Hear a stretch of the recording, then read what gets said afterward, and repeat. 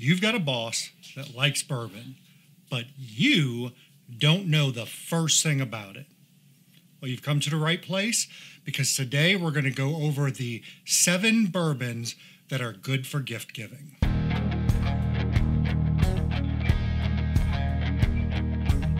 Our first option is Yellowstone Select. This bottle comes in at 93 proof and is a blend of 4 and 7 year old bourbons. This is a fantastic bourbon, and it comes in right around that $30 mark. Let's give it a taste. See how this pop is. Mediocre pop. It's very, very hard to pour just a scant amount of bourbon. The green apple and some baking spices. Let's see how it tastes. On the palate, this is a very light bourbon. There's not a lot of that typical bourbon burn. I'll go back and say that it's got a little bit of that green apple taste to it. It's got that green apple taste kind of up front. That's the first thing I notice. And then after that, it's the typical bourbon flavors. You've got caramel, you've got vanilla, you've got a little bit of that oakiness that comes from sitting in the barrel. The finish on this one is not very long. It's straight up bourbon. It's caramel vanilla oak. There's not a lot going on, but for a $30 bourbon, this is a fantastic gift. I would be very, very pleased to get a bottle of this as a gift. This is one that I almost always have on the bar, and as you can see, it's one that I drink enough to have gone through this bottle. If you've watched any of my other videos, you know how I feel about Russell's 10-year. I personally think it's one of, if not the best 10-year-old bourbon on the market. And you can walk into just about any liquor store, including some grocery stores, and pick up a bottle of this. Russell's is made by the Wild Turkey Distillery and is named for the master distillers, the Russell family. Again, this bourbon is aged 10 years, and it comes in at 90 proof. It was good pop.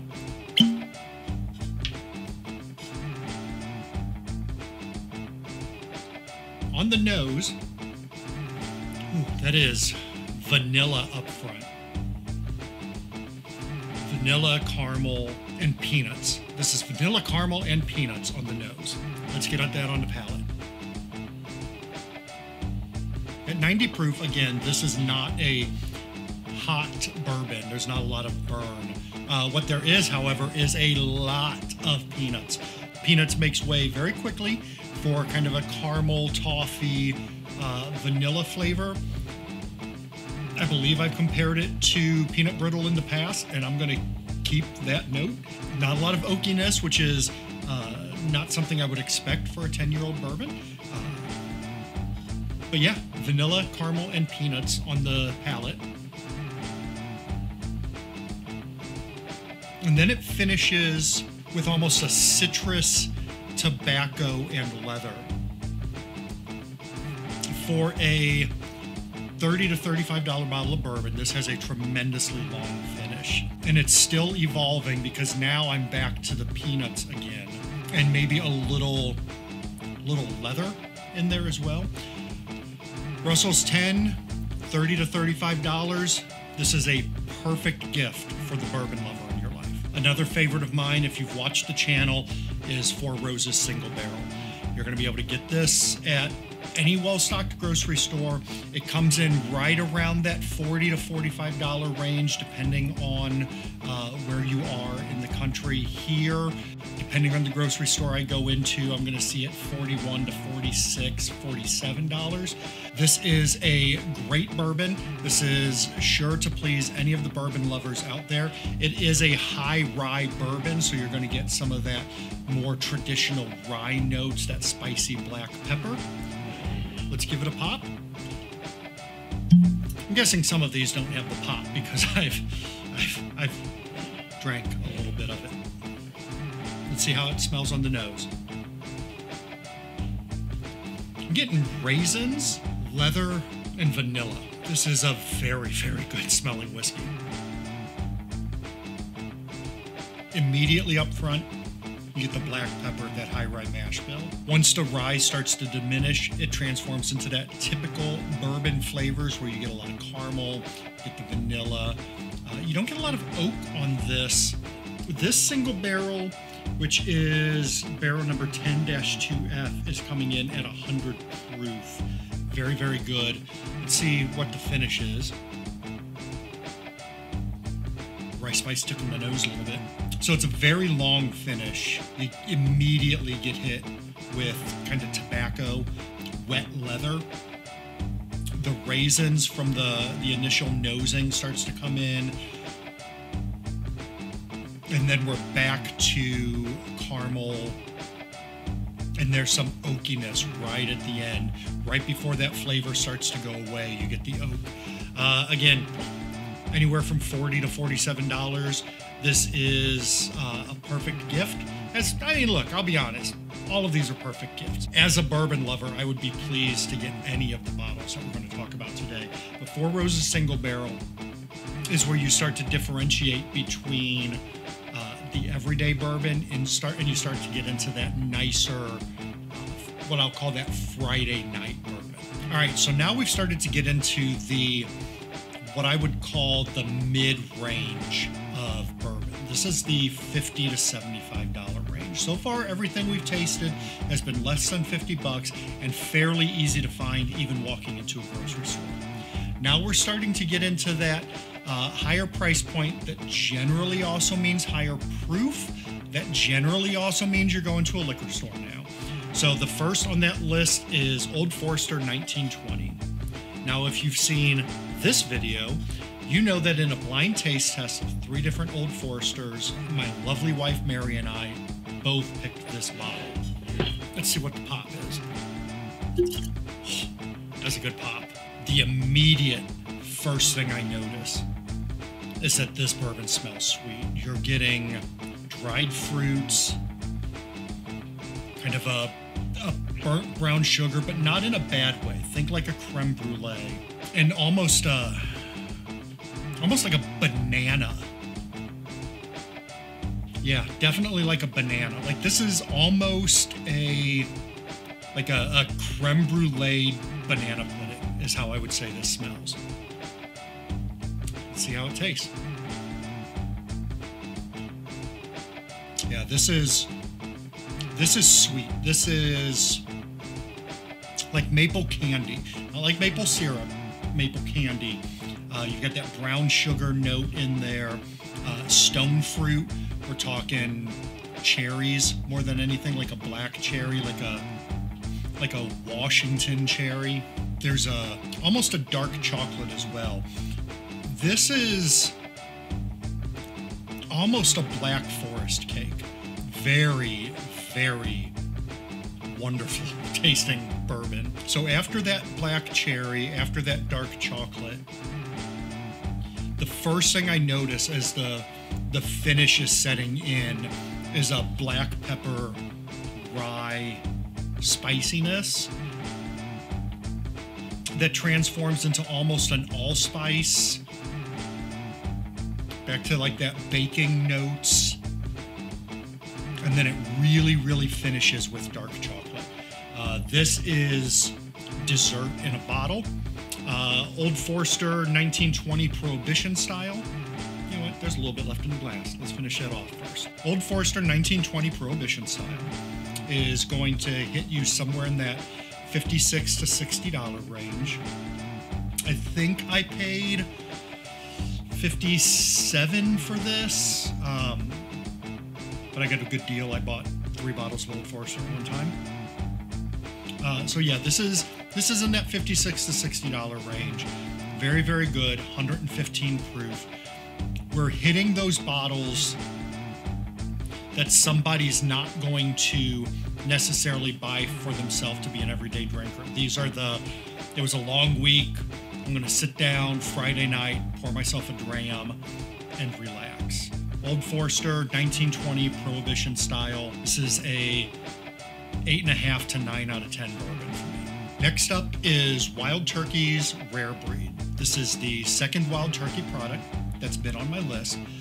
This one comes in at 116.8 proof and right in that $50 to $55 range, at least in my market. The other thing I've noticed with this being the second over $50 bottle is once you cross that $50 line, you're probably also going to get into higher proof whiskeys. And this is the second bottle that's been 115 proof or higher. Gentle pop, but I'll allow it.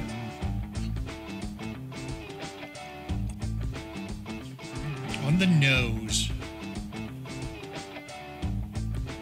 I'm getting almost a citrus note,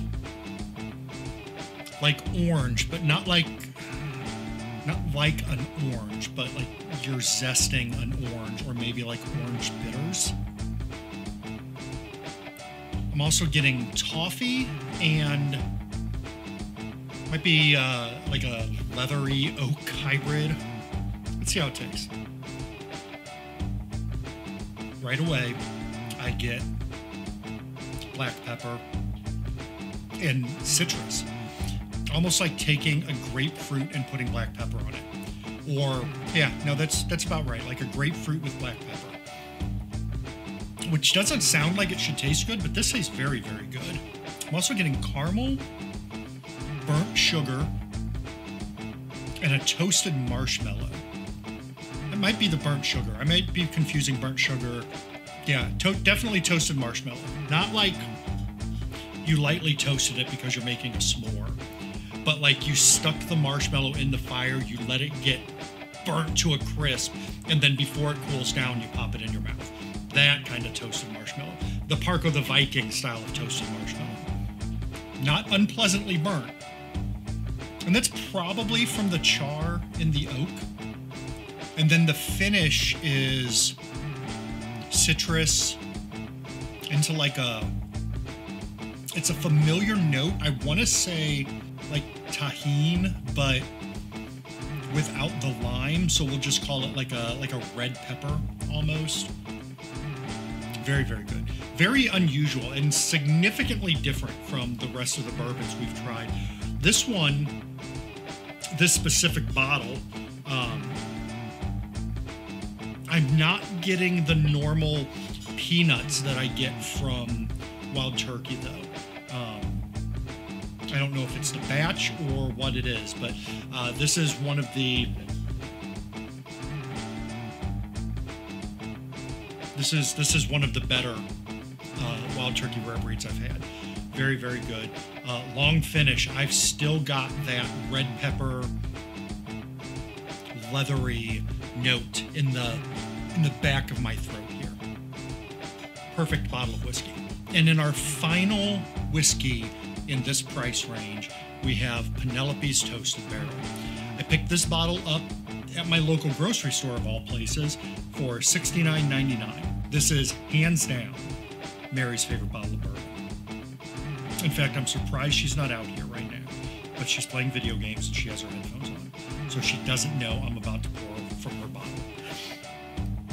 This is 110 proof, and this has a heavy toast. It says Penelope's Toasted Barrel. It is 110 proof, and according to the bottle, it has a char of 3. I don't know if that's on a scale of 1 to 5 or a scale of 1 to 10 or 1 to 100. But it says the toast is heavy. No pop. No pop whatsoever. We are having a pop-free day. Again, this is Mary's favorite bourbon. This is one that we tend to always have on hand because it makes my wife happy. So I get rye, but not black pepper. Think like rye bread, vanilla, and almost a mintiness. Not like gum, but like a handful of real mint. Let's see how she tastes. Strong black pepper and rye right off the front. You definitely pick up on that char, that almost barbecue smell, like a good smoker. Like if I've got a brisket on and I'm rolling smoke heavy, that's kind of the flavor I get. I also get some of that marshmallow sweetness. Not a lot of vanilla on the initial taste. Finishes heavy rye, and almost like a dill that ends with mint. But it evolves, like it ebbs and flows. Because as I'm starting to feel that burn, the rye is coming back a little bit. My lips have a little spiciness, like a little black pepper spice to them. Very good bottle of bourbon. Great gift. $69.99 in my market.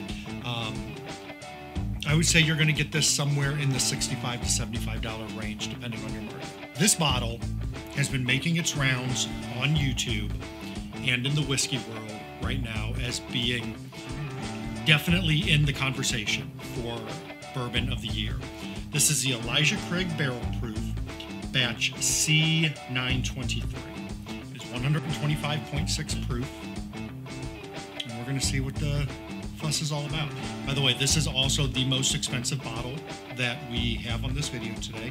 I picked this bottle up for $82.99. It was the only time I've seen it. Felt like I had to pick it up. If anything, I was going to do this as its own review, but I figured as a gift guide, if you can find a bottle of this and you're giving this as a gift, who doesn't want to get the bourbon of the year, right? Decent pop. Decent pop.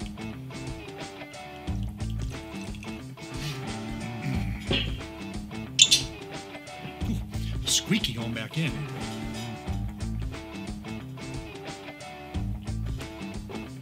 By the way, this is 13 years, 7 months. It is non-chill filtered out of the Elijah Craig distillery.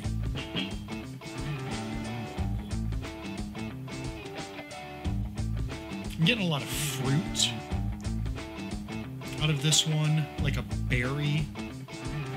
It's very, very good. A little bit of cinnamon, mostly a fruitiness. I'm getting stone fruit, like cherries again. A lot of cinnamon, very heavy cinnamon. A little bit of black pepper, like a little bit of rye coming through. Kind of a dark chocolate as well. It's very, very good. I don't know if it's bourbon of the year good. I've had some good bourbons this year. This is very, very good. Ooh, the finish is brownies. Like a really good homemade dark chocolate brownie. Again, I don't know if this is bourbon of the year good. This is very, very good. There you have it. That is our list of bourbons if you're buying bourbon for someone and you have no idea what to get. All the way from $30 to over $80. This is it. Take a screenshot because this is your bourbon gift guide. Any one of these bourbons and the bourbon lover on your shopping list is going to be more than happy. I'm Parker the Viking. Thanks for joining. And remember, no matter what anyone else tells you, there is no wrong way to drink your bourbon. Cheers. Oh, there she is. Nope, nope, nope. Are you giving away your bottle? I'm going to be drinking from your bottle, yes. Back in here. Love you. Love you too.